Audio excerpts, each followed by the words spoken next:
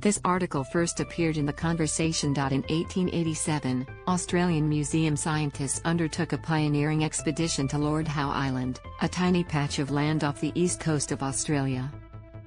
Among their many discoveries, they recorded a large blatta, a type of cockroach, under a decaying log. This was later described as Panesthia lata, the Lord Howe Island wood-feeding cockroach. P. lata was noted as being highly abundant, playing a key role in nutrient recycling, and presumably a food source for the many birds on the island. Alas, in 1918 rats arrived on the island from a shipwreck. By the late 20th century, P. lata could not be found despite extensive searches over multiple decades and was assumed to have gone extinct due to rat predation. But could it have survived in some unexplored pocket of the island? Putting the cockroach back where it belongs. In 2019, the New South Wales Department of Planning and Environment, NSWDPE, implemented the final stage of its highly successful, although at times controversial, rat eradication program on the island. Following this, I and my colleagues from NSWDPE, Lord Howe Island Museum, Chow Chock Wing Museum, Ciro's Australian National Insect Collection and the University of Melbourne became interested in the biology of P. lata and the potential to repopulate the island with this insect. This was on the cards because in 2001, P. lata had been discovered on Blackburn and Roach Islands, two small islands near Lord Howe Island. But hang on a minute, why would we want to put cockroaches, one of the most reviled creatures on Earth, back on a beautiful island after their seemingly fortuitous extermination? Well, P. lata is, believe it or not, quite cute and charismatic, and has no interest in going into people's houses.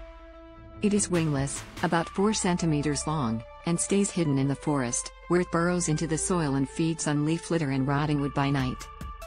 Fortuitous rocks. In July we received funding from the Australia Pacific Science Foundation to investigate the genetics and ecology of P. lata from Blackburn and Roach Islands. So Maxim Adams, an honours student in our lab at the University of Sydney, and Nicholas Carlisle from NSWDPE headed off to Lord Howe Island to begin the study.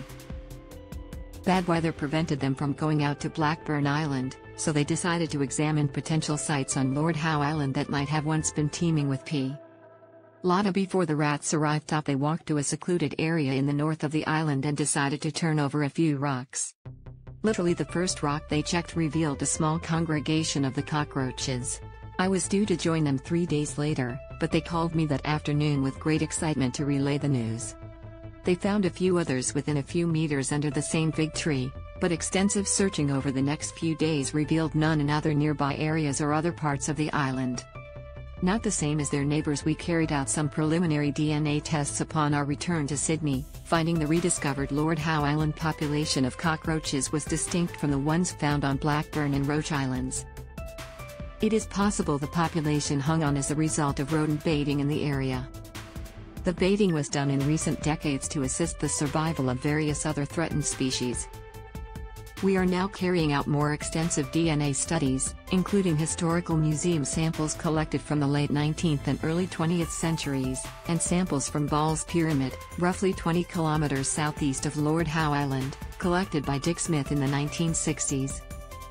Through these studies, we hope to determine the relationship of the rediscovered population with those originally collected on the island a century or more ago and those on the outer islands. We also hope to uncover the origins and evolutionary history of P.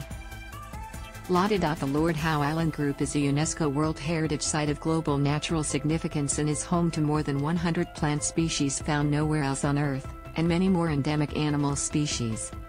The biology of many of these species, particularly the island's invertebrates, remains mysterious. We hope our use of DNA techniques will help us to establish P. lata as a model for understanding several million years of evolution on the Lord Howe Island archipelago, and aid the re-establishment of this shy yet charismatic creature on its homeland.